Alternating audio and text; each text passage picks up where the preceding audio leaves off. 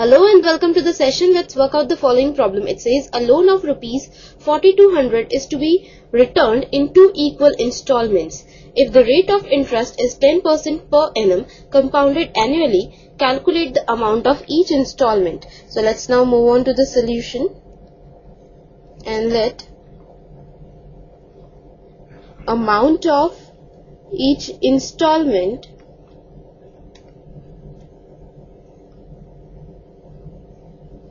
be equal to rupees X.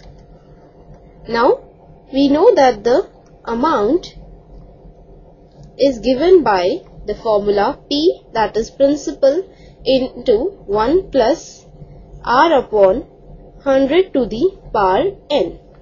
That is A is equal to P into 100 plus R upon 100 to the power n.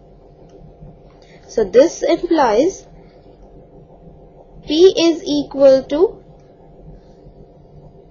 A into 100 upon 10 plus R to the power n, where R is the rate of interest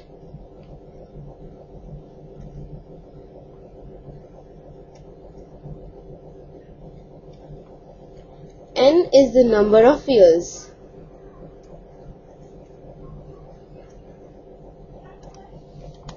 You must remember this formula.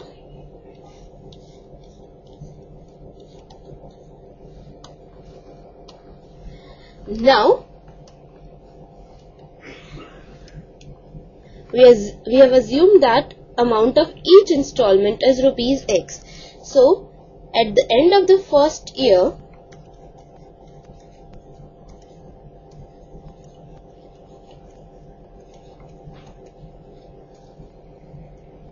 present value, that is principal,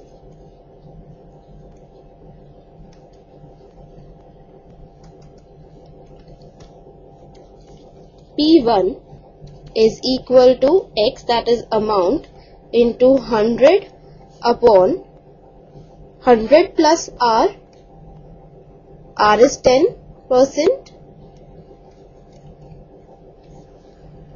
to the power 1, since n is the number of years. So here it is end of the first year. This is the present value. So now we have X into 100 upon 110, that is X into 10 upon 11. Now similarly, at the end of second year, present value is,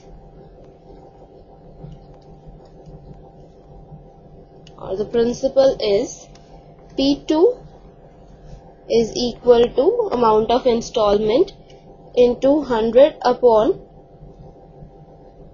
110 to the power 2, that is X into 10 upon 11 to the power 2.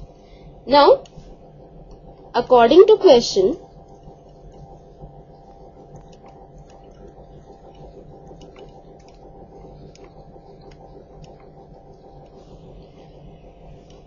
the loan is of rupees 4200. So sum of these two principals is rupees 42. P1 plus P2 is equal to 4200. So we have X into 10 upon 11 plus X into 10 upon 11 to the power 2 is equal to 4200. Now taking X into 10 upon 11 common, we have 1 plus 10 upon 11 is equal to 4200. This implies X into 10 upon 11 into, taking LCM, we have 11 plus 10 upon 11 is equal to 4200. So this implies X into 10 upon 11 into 21 upon 11 is equal to 4200. So this implies x is equal to 4200 into 11 into 11 upon 10 into 21. 0 gets cancelled with 0 and 21 into 20 is 420. So we have 20 into 11 into 11, which is equal to 2420. Therefore,